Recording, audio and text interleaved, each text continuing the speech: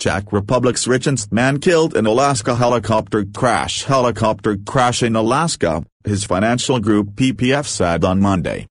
Kellner was 56. PPF said 5 people died in the crash and that the circumstances were being investigated.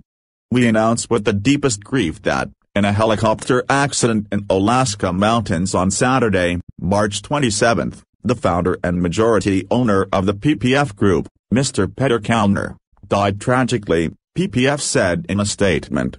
The 5 killed in the Saturday accident were identified as Gregory Harms, 52, of Colorado, Petr Kellner, 56, and Benjamin Larochaix, 50, both of the Czech Republic, and 2 Alaskans, McMannany, 38, of Girdwood, and a pilot, Zachary Russel, 33, of Anchorage, Alaska, state troopers said Sunday. The hometowns of the non-Alaskans were not immediately available. The 5 passengers included 3 guests and 2 guides from Towardrillo Mountain Lodge, said company spokesperson Mary Ann Pruitt. Harms was a pioneering heli-ski guide in Alaska and worked for many years at the lodge, Pruitt said.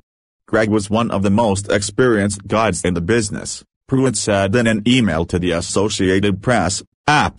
He also founded a heli-ski company that led trips across the world.